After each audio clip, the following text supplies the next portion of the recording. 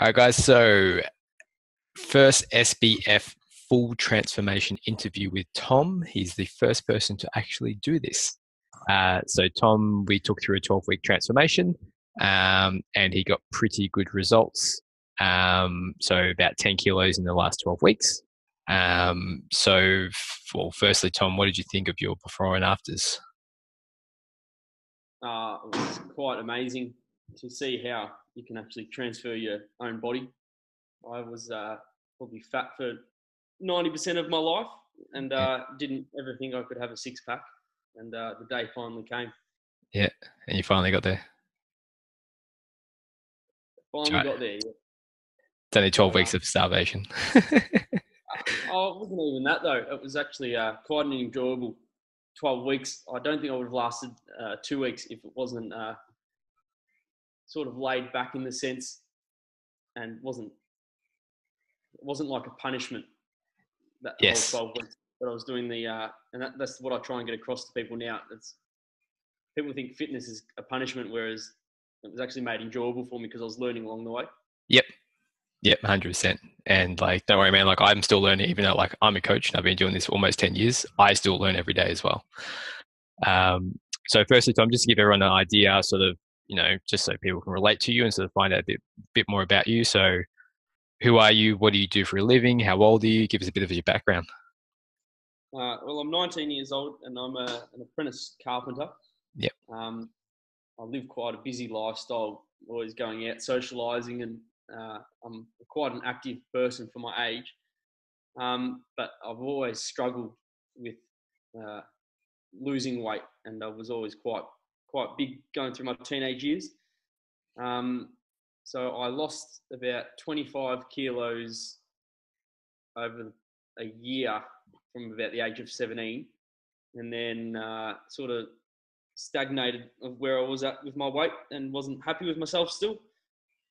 So I finally decided to get some fitness advice from Shannon and uh, did the 12-week course with him, which just pretty much blew me away because I didn't think I'd actually get any further than what I was at, and managed to drop 10 more kilos. And you're already pretty lean at that point, too, yeah? Oh, Like, I was, but I had a fair layer of yeah. fat still on. So I was at 78 kilos when I think I came to you. Yeah. But like, And even considering like how far you came from originally down to where you started our 12 weeks from, like you're already fairly lean compared to those two. oh yes, yeah, 100%. Yeah, Yeah. well, there was no definition in my body whatsoever, really. Yeah. At the start of 12 weeks to now, where you can actually see pecs and shoulder citations and All all the that beach sort of stuff. muscles. Because Awesome, man. And then obviously before we started training together, doing our online stuff, what what got you the results prior to doing our training?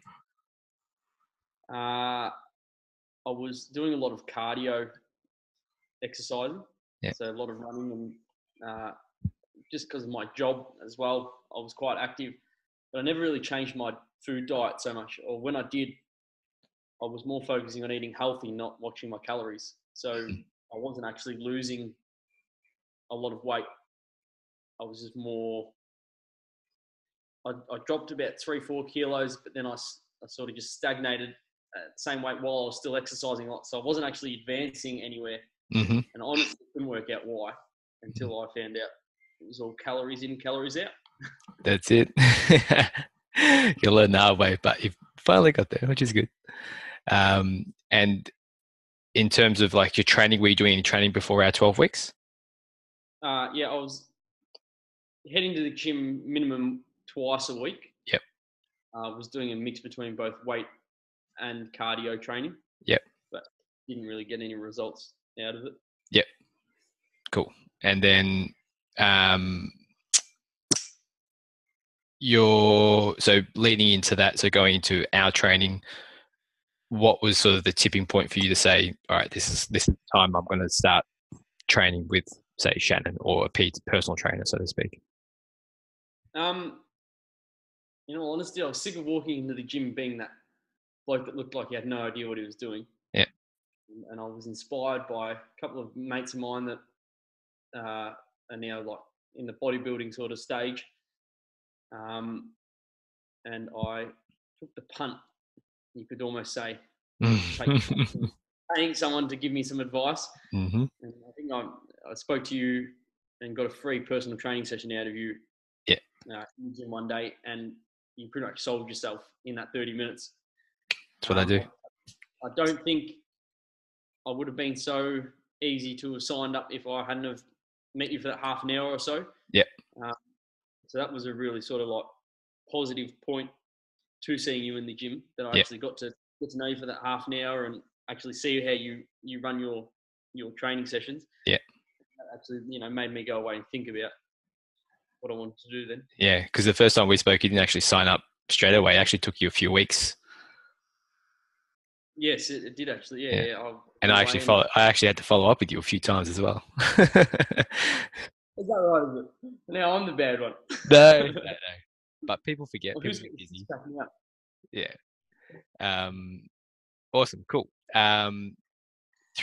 So starting into the 12 weeks. Oh, so actually, we should probably mention it before we go there. So Tom trains at my gym, but we do online coaching only. So I actually don't train him in person. He just follows everything I would normally do with an online client, but he just happens to go to my gym and do everything.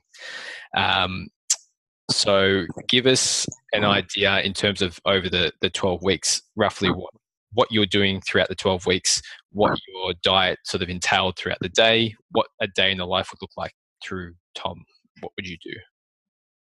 Well, I train 4 times a week in the gym, usually in the evening. So I work full time, usually 6 days a week. So I was always busy with work, and trying to fit gym in with that as well was, tricky.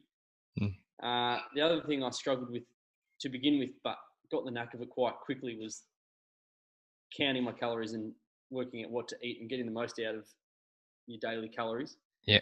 I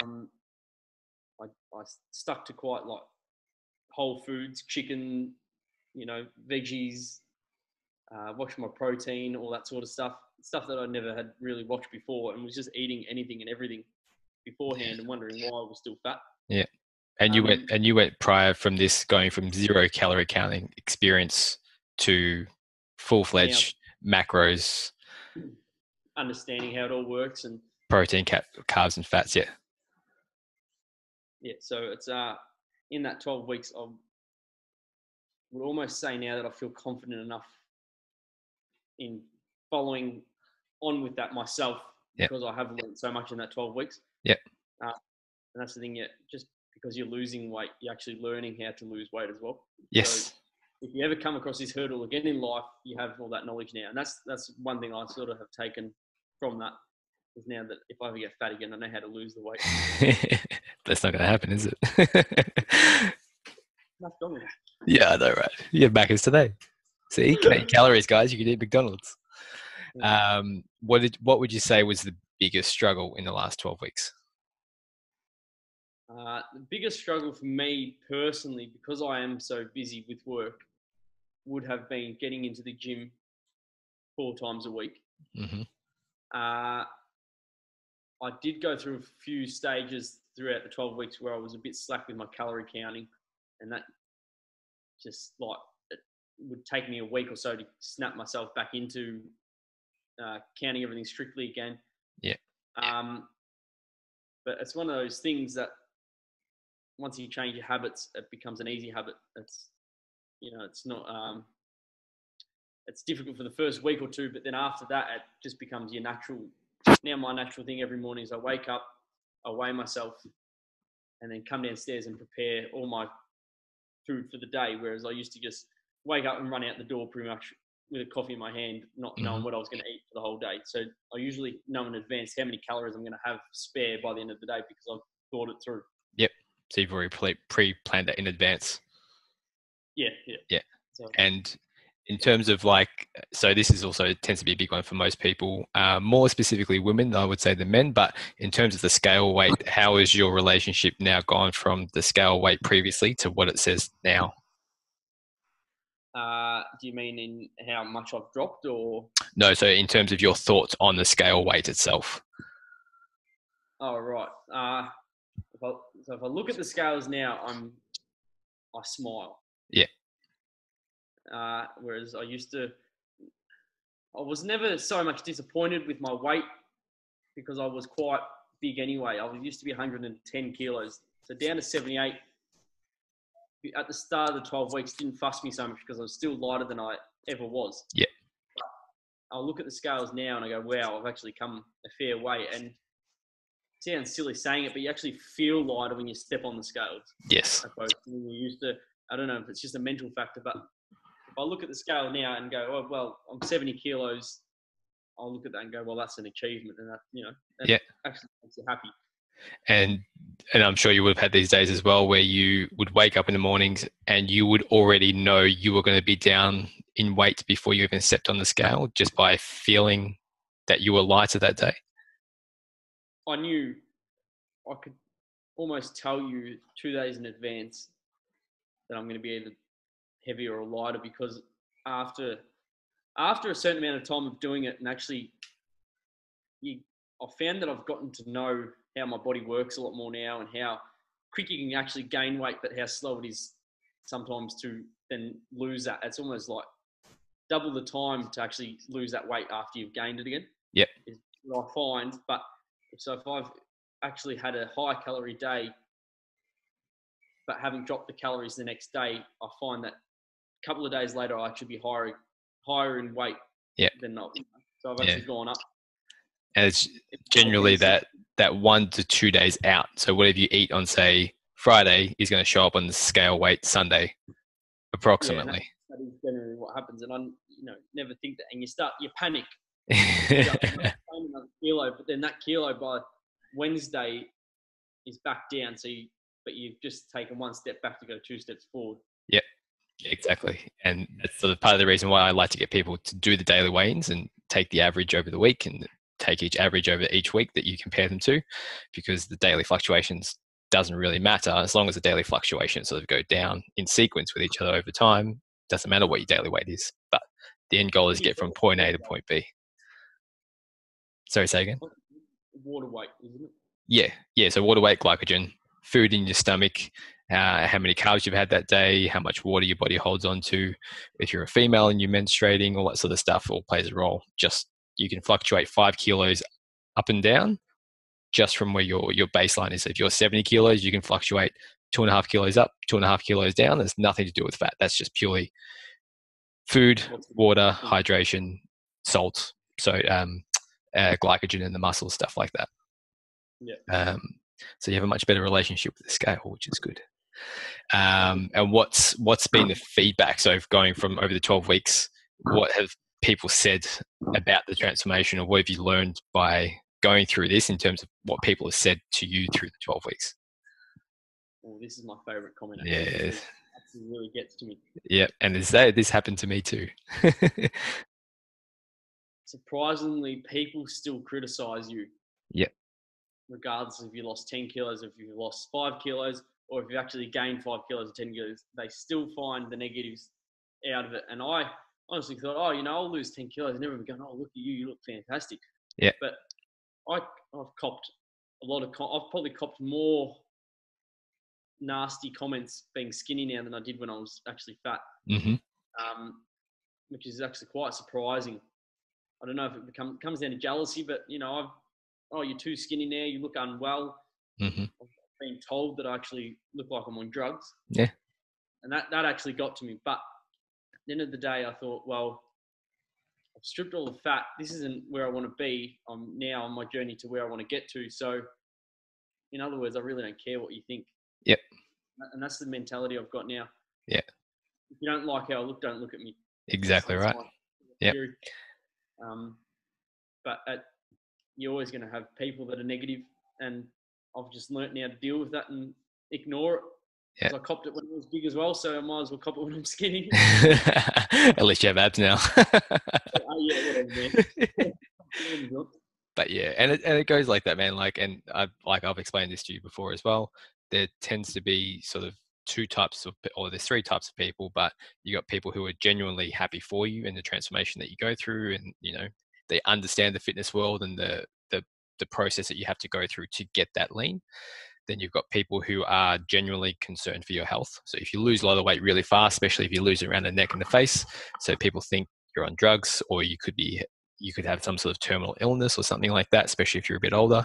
And then there's people who just hate on you, and the reason that sort of happens from my experience is because you work your 9 to 5 job, or your same hours as the other person, or your mate next to you works the same hours, yet you're achieving so much more with your dedication, lifestyle, and commitment to training and improving your health and body, and they aren't.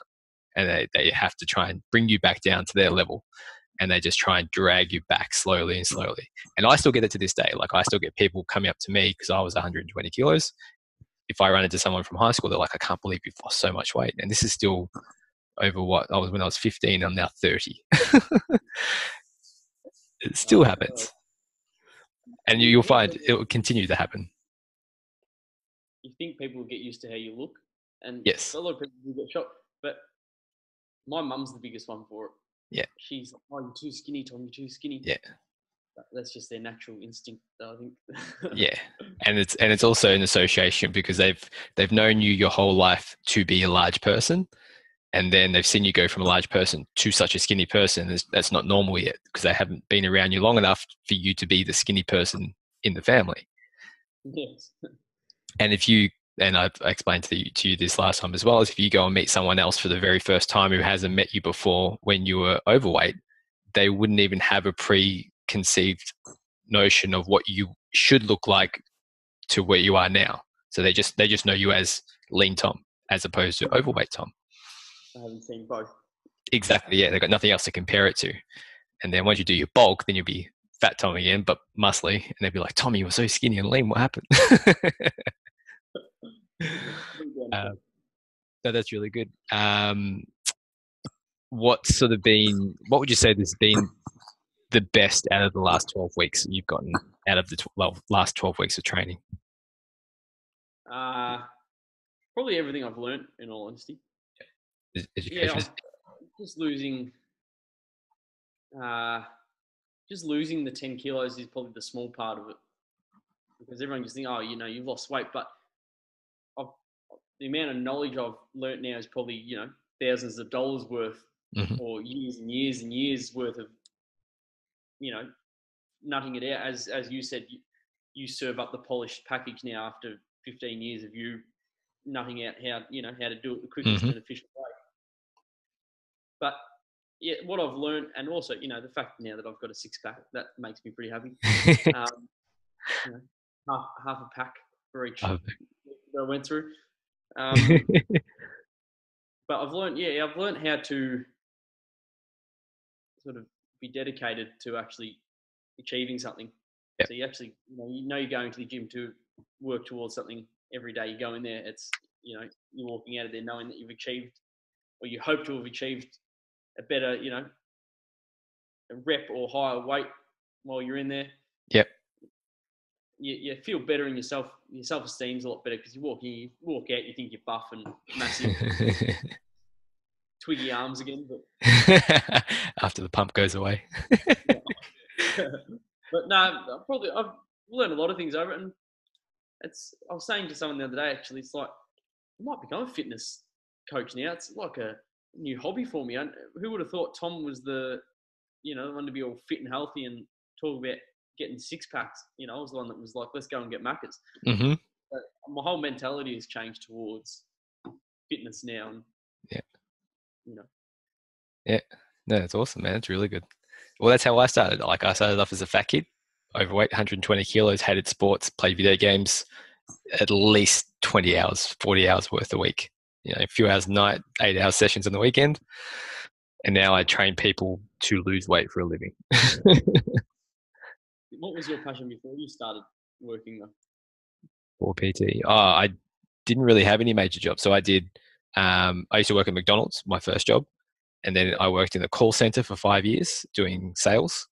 Yeah. And through that time, I'd lost a lot of weight, gained weight, lost weight, gained weight, and lost weight. And I thought to myself, I can't work in a call center for the rest of my life. What am I going to do? And I, at that point, trained my younger brother to lose 20 kilos at home, body weight training and just some light cardio. And he was lazy. And if I can get him to lose weight, I was like, I can get anyone to lose weight. And that's sort of what was my break into the sort of the fitness industry world. And that Yeah. was, and then my first personal training position was in the city of Melbourne, in a fitness first, and that's sort of there. That's how you start. Yeah. Yeah. Was it passion? It is, yeah. And I started very similar to you. Um, and moving forward, so what's your thoughts on sticking to this plan long term? So what's your thoughts and long term approach for this type of training and lifestyle? Well, so at the start of the 12 weeks, I had a goal to shred all the fat. But so now that I'm at that stage, now I've got the goals just keep sort of, well, I'm not happy at this stage now, so I want to now get bigger. So now the next goal is to actually start trying to bulk up in muscle, and then obviously sustain that look for as long as I can.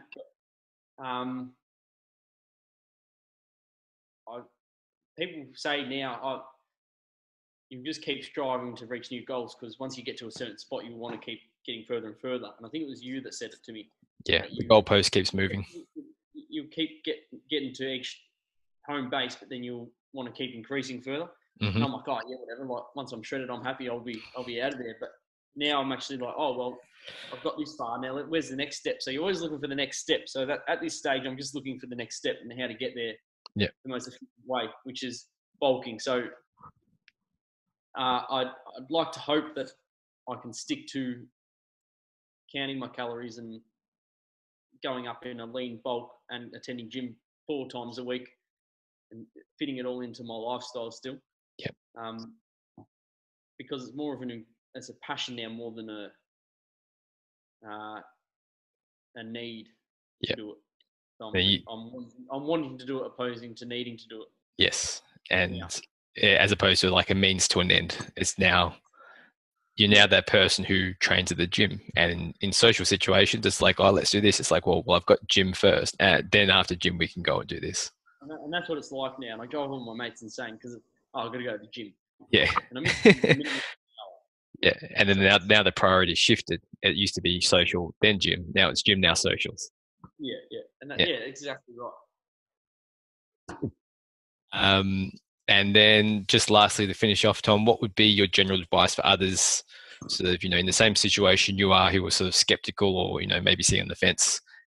What would you say to them to get them moving, get them started? Call you. Well, yeah, you can do that. Don't go for a 10K run on the treadmill. Yes. I thought that was how you lose weight until I learned that was count your calories. Yeah. If you learn how to count your calories and work out what your daily calories are to lose weight, as Shannon says, you won't have any problem losing weight if you count your calories. And the same goes as with bulking.